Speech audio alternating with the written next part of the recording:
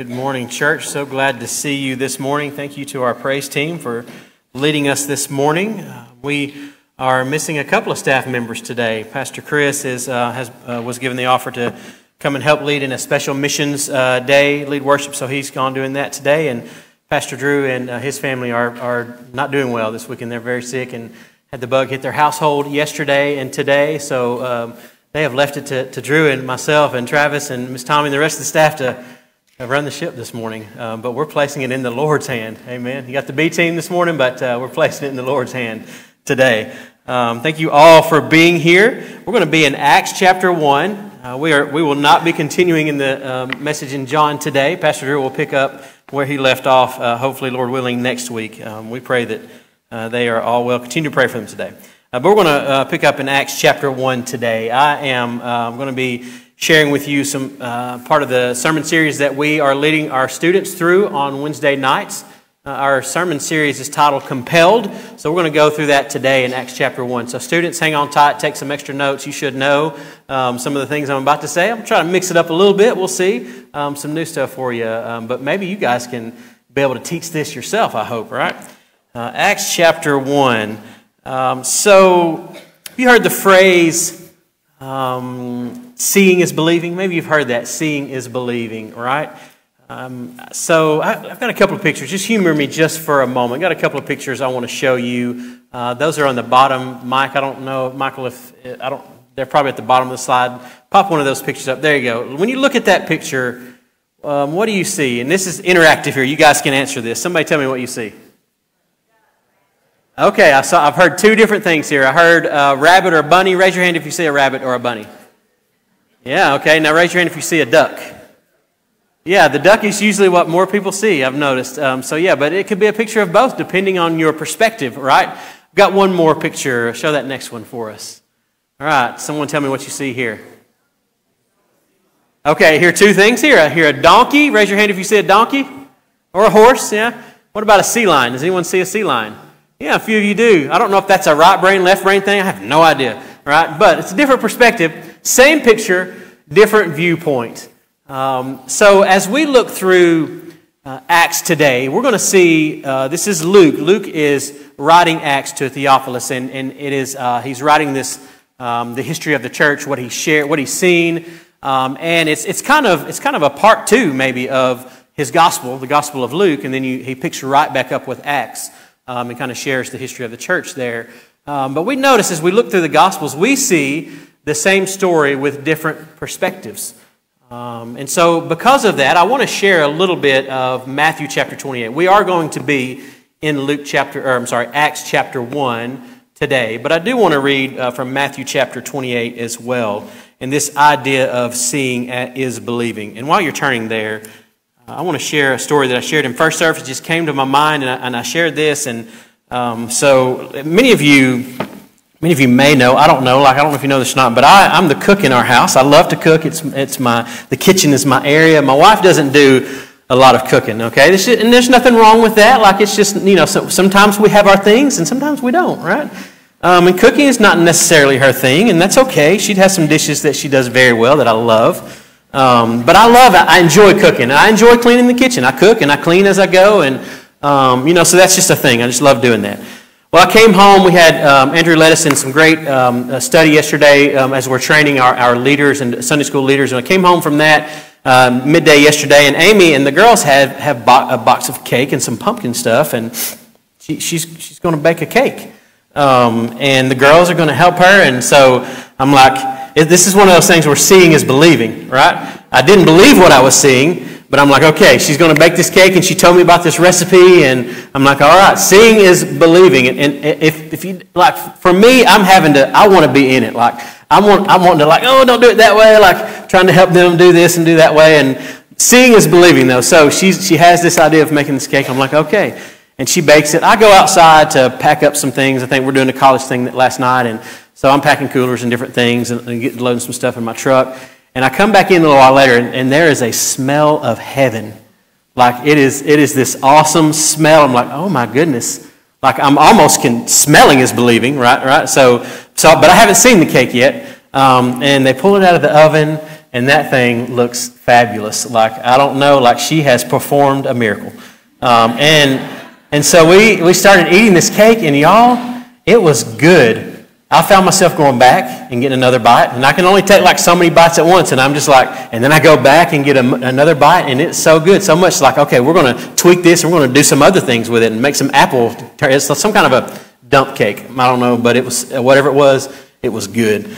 So if you want that recipe, see Amy, not me, see Amy for that recipe, and it was so good. Seeing is believing. I saw it, I tasted it, I smelled it, I believed it. So why are you saying all this, John? So in Matthew chapter 28, I opened our sermon series up in Acts with our students with this because I thought it was very important to understand as we are being compelled to share the gospel of Jesus, as we are being challenged to go out to share the gospel to the people around us. I wanted to open with this verse to give a little bit of encouragement, I guess you could say. So Matthew chapter 28, verse 17 specifically, but let's start with 16. Matthew 28:16 says, "Now the 11 disciples went to Galilee, to the mountain to which Jesus had directed them." Verse 17, "And when they saw him, they worshipped him, but some doubted." Some doubted. People who were seeing Jesus, walking with Jesus, saw his miracles, saw the things that he did, saw him die on the cross, resurrected at this point, still didn't believe. Some people still didn't believe Jesus. So you're like, John, how is that encouragement? We are called to share the gospel. We are called with the mission of making Jesus known, giving glory to God, making him known, and making his redemption plan for the world known. And we want to challenge you as pastors and as leaders. We challenge you to be compelled by the gospel, to share the gospel, compelled by the Spirit to share the gospel. We want everyone to have that desire, that longing to share the love of Jesus to all. But we will tell you that not everyone will believe. Even when you share the gospel with them, not everyone will believe. But we want to take pressure off of you. Scripture takes pressure off of us because here's the fact. We are not called to convert people. We're just called to share the gospel to them. We're called to share the name of Jesus, the love of Jesus. The power of the conversion, the work of that conversion is found in the Holy Spirit. The Holy Spirit does the work. Jesus already paid the price. The Holy Spirit does the work. We just have to share the word, share the message. It is not up to you or I to make sure that people get saved. It is up to us to share the gospel, and Jesus takes care of the rest. Jesus takes care of that, and that should give us a sense of relief to know that when you go to share the gospel to someone, as you're compelled to share it, don't feel the pressure of the world upon you that you've got to change their life, that you just share how Jesus has changed yours, what he has done for you, the love that Jesus has for them, and the Holy Spirit will take the rest, and he will do the work. We plant the seeds, some will water, God reaps the harvest. Know that and trust in that. Have faith in that. Our goal is to be compelled to go and to share. So Acts chapter 1, we're going to read together Acts chapter 1, verses 1 through 11 in our reading today. Read that with me. Acts chapter 1, verses 1 through 11. In the first book, O Theophilus, I have dealt with all that Jesus began to do and teach until the day when he was taken up. After he had given commands through the Holy Spirit to the apostles whom he had chosen, he presented himself alive to them after his suffering by many proofs, appearing to them during 40 days and speaking about the kingdom of God. And while staying with them, he ordered them not to depart from Jerusalem, but to wait for the promise of the Father, which he said, "You have heard from me. For John baptized with water, but you will be baptized with the Holy Spirit not many days from now." Verse 6. So when they had come together, they asked him, "Lord, will you at this time restore the kingdom of Israel?" And he said to them, "It is not for you to know times or seasons that the Father has fixed by his own authority, but you will receive power when the Holy Spirit has come upon you, and you will be my witnesses in Jerusalem and in all Judea and Samaria and to the end of the earth." Verse 9, when he had said these things, as they were looking on, he was lifted up, and a cloud took him out of their sight. And while they were gazing into heaven as he went, behold, two men stood by them in white robes and said, Men of Galilee, why do you stand looking into heaven? This Jesus who was taken up from you into heaven will come in the same way as you saw him go into heaven. Pray with me. Father God, we are so honored and grateful to be here worshiping you together today as a faith family. And we thank you for this opportunity where we can come freely together in this place and worship you, Father. Father, we pray that we worship you with our lives everywhere that we go every day. God, compel us with the Holy Spirit to be empowered by your word and the Spirit to share the gospel to those around us. God, to seek out those who are in need of a Savior, who are lost in their sins, and share with them the good news, the message of the gospel. And Lord, as we open your word today, reveal to us in a new way, maybe, or for the first time, reveal to us what your word is saying to us this morning. Use me as a vessel. Though broken and weak and fragile, Lord, I pray that you would use me today to share your word. Holy Spirit, move, open our hearts and our minds and our ears to hear your word, receive it, apply it to our lives, and go and walk out your word. We love you, Father, and we pray this in Jesus' name. Amen. So as we dig into Acts chapter 1, we see, starting with verse number 1, 4 points today we're going to share. The first one is this, that Jesus is alive. Church, we're here to proclaim today that Jesus is alive. Right? In the opening of Acts, Luke writes in his letter here, and he says that Jesus presented many proofs that he is alive. He is not a dead God. He is alive. We worship a risen Savior. Amen? And there's several different proofs of this that Luke is testifying to, right? We see the empty tomb as a proof. Like the stone was rolled away. The tomb was empty. The burial clothes were laying there. But if that's not enough, we see other examples that Luke speaks of that he's referencing. We see many appearances of Jesus to the disciples. He even appeared to Mary in the garden, and then the disciples a little later on after that. And then he appeared to them several different times on multiple occasions to the disciples, sharing with them. But he also, Paul records in 1 Corinthians chapter 15 that he appeared before a group of up to like 500 men, and he was with them. So there's more people who have seen Jesus, have seen him resurrecting, is proof that he is alive. We see the couple that Luke mentions in his writing, the couple on the road to Emmaus, as they have witnessed all of these things, and Jesus appears to them. They don't recognize it's him at first, and he begins to talk with them and share with them. And then as they sit down for a meal together, all of a sudden their eyes are open to who they are speaking to, and it is Jesus. Jesus had revealed himself to them. Many different occasions we see proofs, historical facts that Jesus is alive and well. We do not worship a dead Savior. He is alive and active. Buddha is dead. Muhammad, not alive. And I hate to tell you, church, Nick Saban also will have an end to his, like he's not going to live forever. Okay? Hate to break the bad news to you. But Jesus is alive. Amen? And that's who we worship. We worship a risen Savior. Is he alive to you? Is he living within you? Is he life for you? He is life for the church. He is alive and well, and he is active. He didn't just create us, throw us into this world, and back away and said, hands off, I'm leaving it to you. That's not what he did. He is active in our lives. He is a living God. There is no other living God. He is the living God. And because he is the living God, there is power in his name. There is power in the name of Jesus. We see this over and over through Scripture. Acts chapter 4, verse 12 says, there is no other name in which we can be saved. No other name can save us. It is by Jesus alone and his death, his burial, his resurrection. It is by him alone that we are saved. No other name, no other way. He is the way, the truth, and the life. No one can come to the Father except through Jesus. Philippians chapter 2, verse 9 says that, and through 11, at the name of Jesus, every knee will bow, every tongue will confess that he is Lord, and Lord alone. It is Jesus. It is in his name that we worship.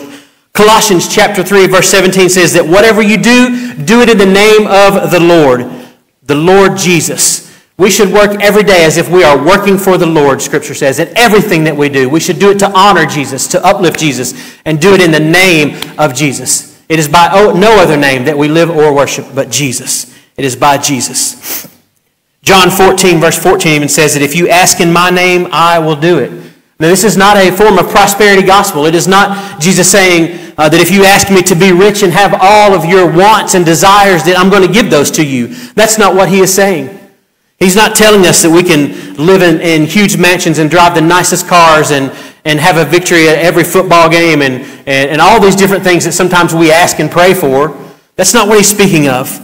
If we ask in his name, he's talking about living out our life for Jesus. Even in the midst of struggles and in the midst of trials, God wants to bless us and give us encouragement to walk every day as we face persecutions, as we face sickness and disease, hardships, hard times. He wants us to walk with him and trust in the name of Jesus. Trust in his power. He wants to bless us to live according to his will, not according to our will. He wants to live according to his way, not according to ours. But God does want to bless us. We are his children, his people. So yes, he does want us to be well, but he does not promise us prosperity of any means. But he does promise us eternal life. And he promises us love and forgiveness, freedom from our sins. This is a proclamation of the kingdom of God.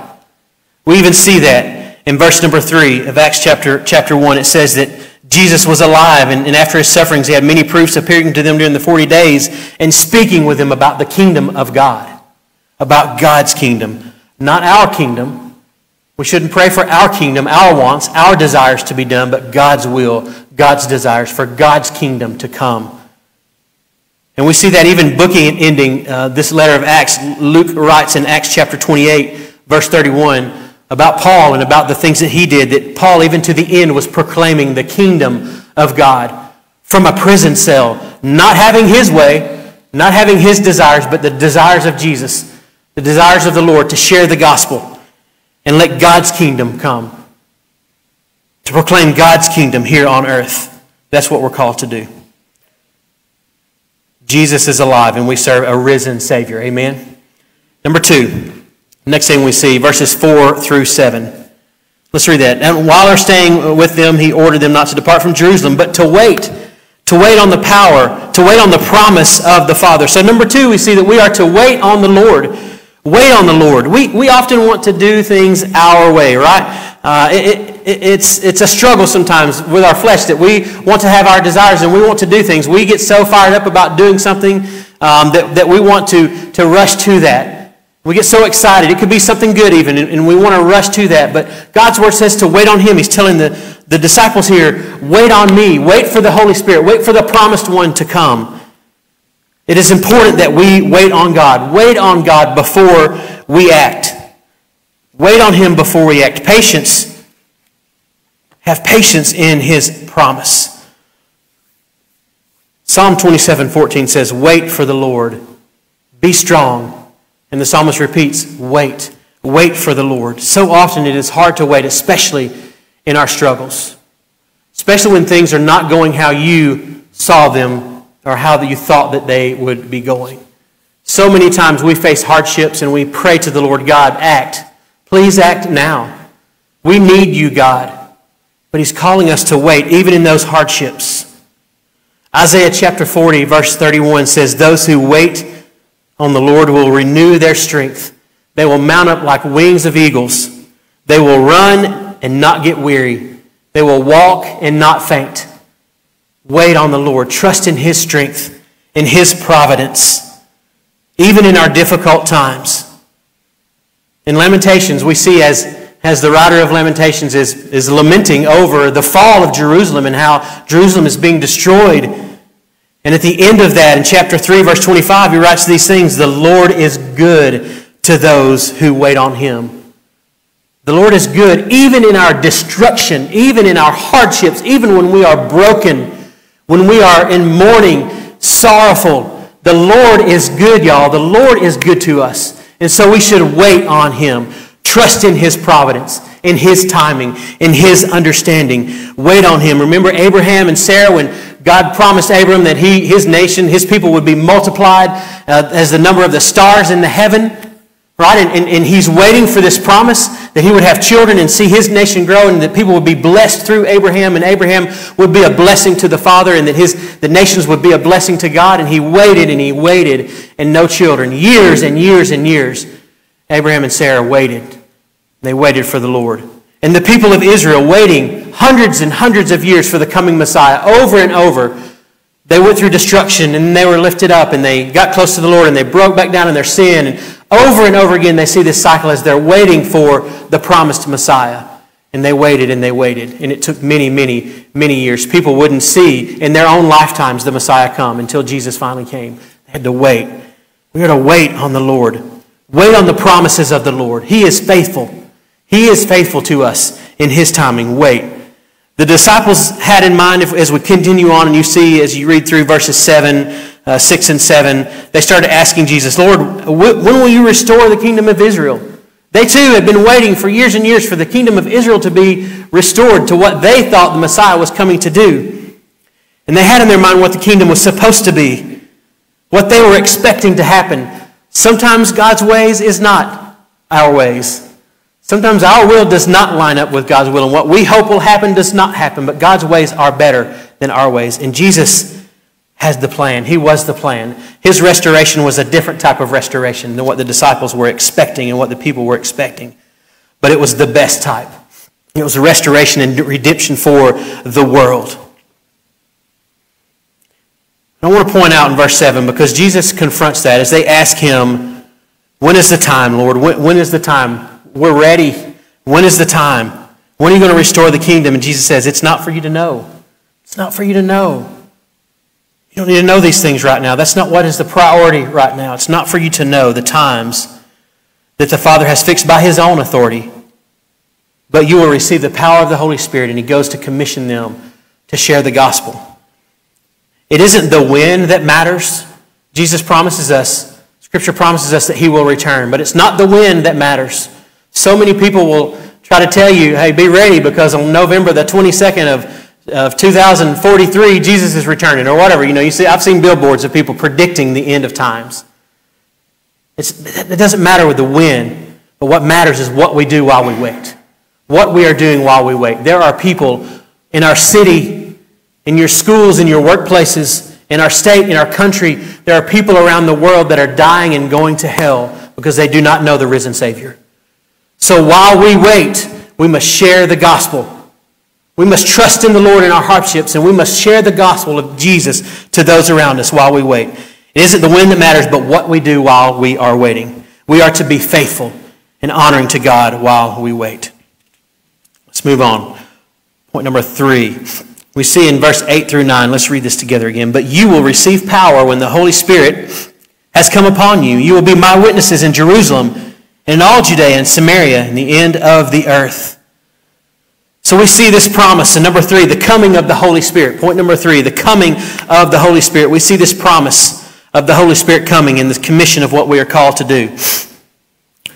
And as I shared earlier, the picture on the screen and the different viewpoints that how people see things, we see this same viewpoint from Luke and from Matthew. In Matthew chapter 28, we see the Great Commission to go into all nations, right? Luke chapter 24, let's actually read this as Luke is the writer of Acts. Let's read Luke 24.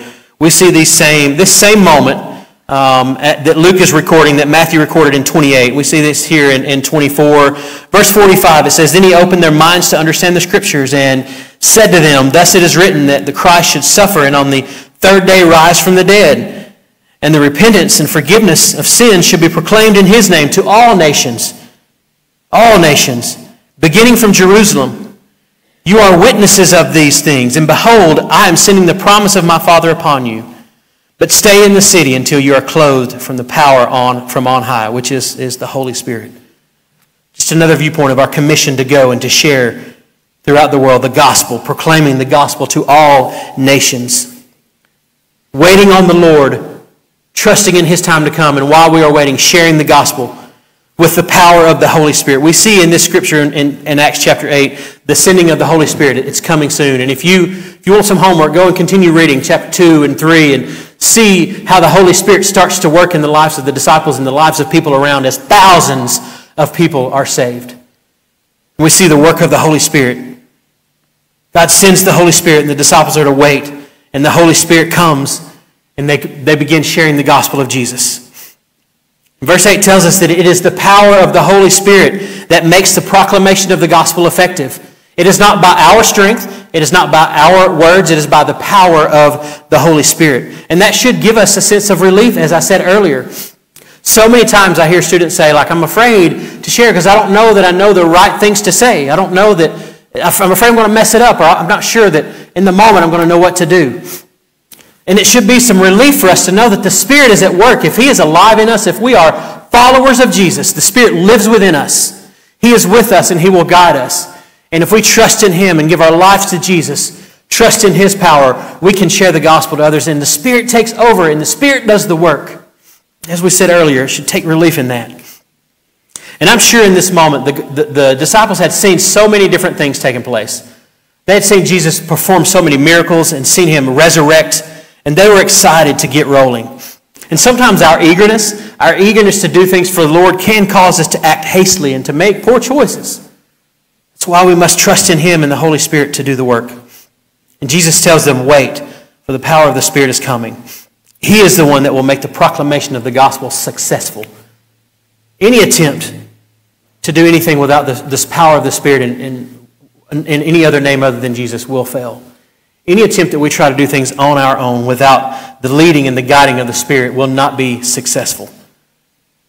And it's the Holy Spirit that compels us. We have been talking for weeks and weeks with the students about this word compel. As a matter of fact, there's a huge taped version of the word compel on the floor of our student ministry so that they see every day they come in there that we are to be compelled to share the gospel. What does this word compel mean?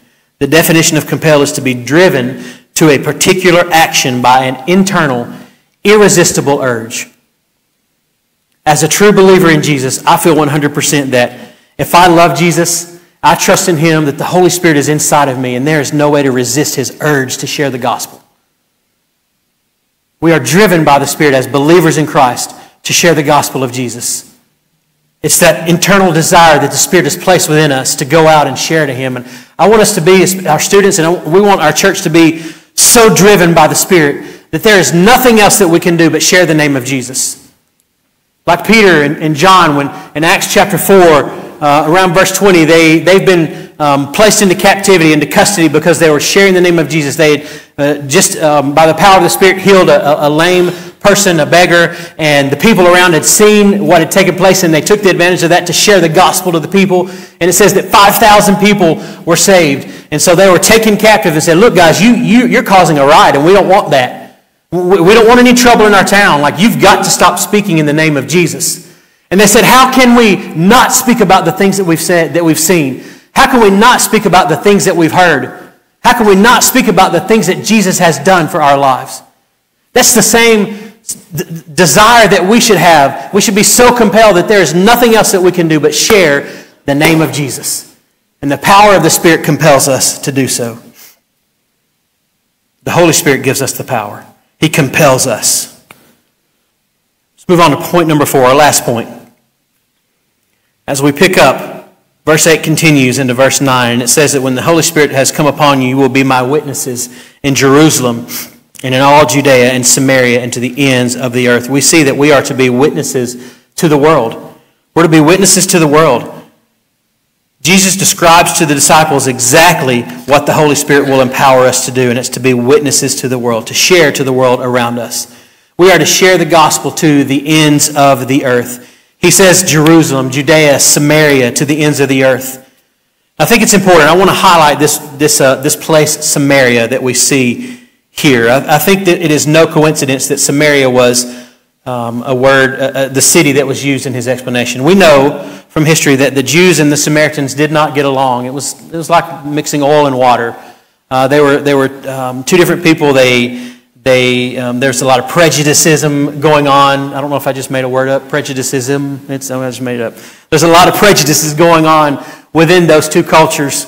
There was some hatred, even some divisiveness going on. Jews wouldn't speak to Samaritans. There was a lot of division there. And Jesus points out, He uses Samaria as a place that we are to go to share the gospel.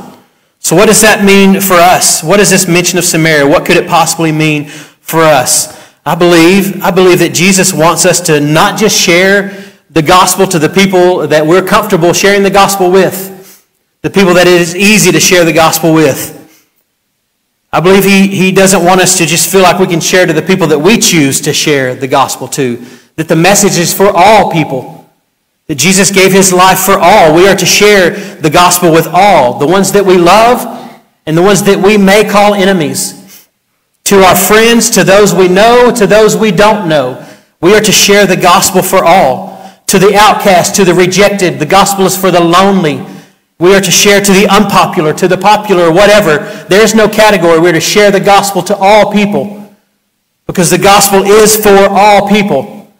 And for all who believe, they will receive redemption. They will receive freedom from sin. Salvation will be theirs. If they repent, turn from their sins, confess their sins, and trust in the Lord, they will be saved. The message is for all people. And I'm so proud to be a part of a church that sees the vision of global missions. That we are on missions in our communities, in our workplaces. That we encourage each other to share the gospel in our schools and on the streets and in our neighborhoods. And that we don't stop there. That we encourage to go out and share the gospel in our state and in our nation. But then to the ends of the world, to the uttermost parts of the world. I'm encouraged that we know the importance and the emphasis of worldly, global missions. Both local and abroad. Because that is what we are called to do. And the Holy Spirit will empower us to do so. So where do we start? We start in our Jerusalem. As we just mentioned, you share the gospel in your schools. Week by week, we hear stories of our students saying that, hey, I was able to share the gospel with a neighbor next to me. We had one student actually share that she had this student that would sit next to her, and she made it almost like he was trapped, where he had to hear what she had to talk about. And she would share the stories of Jesus that we would go over, and she would share the gospel with him. Students are sharing with us about how that they have friends who are accepting invites to do one-on-one Bible studies with each other. Students who don't know Scripture, they're starting from the beginning in Genesis and learning about Jesus and about God's redemption plan for the world. That's where our Jerusalem is, in our schools, in our workplaces, at your jobs, your co-workers. Begin there. That's your Jerusalem. In your neighborhoods, the people across the street. I'm ashamed to tell you that there's a couple of neighbors I know that are believers I've talked to, but there's one across the street that I haven't built the courage to talk to yet, and I can't tell you why. I'm convicted by that. It's not just a few of our neighbors. We need to share the gospel with all of our neighbors. That's what he calls us to do. We start in our Jerusalem, and then we go beyond. And we go out to the world and share the gospel. That's what he calls us to do, but we're not alone. He even tells the disciples in Matthew 28 that you're not alone. I'm with you to the end of the age. I'm always with you, compelling you, giving you the strength to share the gospel. Well, let's wrap up, because we did read through chapter 11, and there's an important aspect of chapter 1, verses 11, 9 through 11 even, where we see the ascension. And I don't know how, like it says that he's riding on a cloud. Like, shoot, I don't know what that's like. I mean, I can't even imagine the disciples, the look on their face, the experience that they had when they see Jesus ascending into heaven. I mean, they've already seen him hang on a cross and be crucified, buried, and then he raised from the dead, and he performed all these miracles. And then they get to see him like riding a SpaceX rocket. I don't know what it looks like. I know it wasn't a rocket, right? But Jesus just shoots up, and I don't know what it looks like, but it's got to be amazing to be able to experience that. But there's an important reason. There's something important that we need to take, and we can dig into this ascension and a lot of different things, but for the sake of time, there's two things that I want to mention, the importance of the ascension. We have seen through Scripture that Jesus defeated death, proving that he was God, proving that he is God by defeating death, by resurrecting. But the ascension also solidifies that. It proves that not only did he raise from the dead, but he is ruling in heaven. It solidifies his deity. So when we say that we have the power to do all things through Jesus, that we can share the gospel through the power of Jesus, this solidifies that power is genuine, that power is real. That we can do all things because he is God. It solidifies his deity. And not only does it set up his present rule, but it also sets up his promised return. Because it is shown, even in the Luke verse that we read, that he will return. He will come back just as he left. That Jesus is coming back. Jesus is returning. He is coming back to redeem his people, to take us up, to be with him. Right? He's going to return. But what are we doing in the meantime? As we wait on the Lord, what are we doing? We're to be compelled to go and share the gospel to those around us through love, through our actions, through our words, through his word. This is the power the Holy Spirit activates the power of His Word in our lives. It is living. It is real. Is it living to you? Is the Holy Spirit active in your life? Just a few questions to ponder as our praise team comes forward as we begin to wrap up. Just a few things to ponder as we wrap up today. First, who are you currently discipling? Who are you sharing? Matthew 28 gives us that commission. In Luke 24, we have this commission to share what we have learned, to make disciples, to baptize in the name of the Father, the Son, and the Holy Spirit. Who are we currently discipling? Who are you teaching the Word of God to?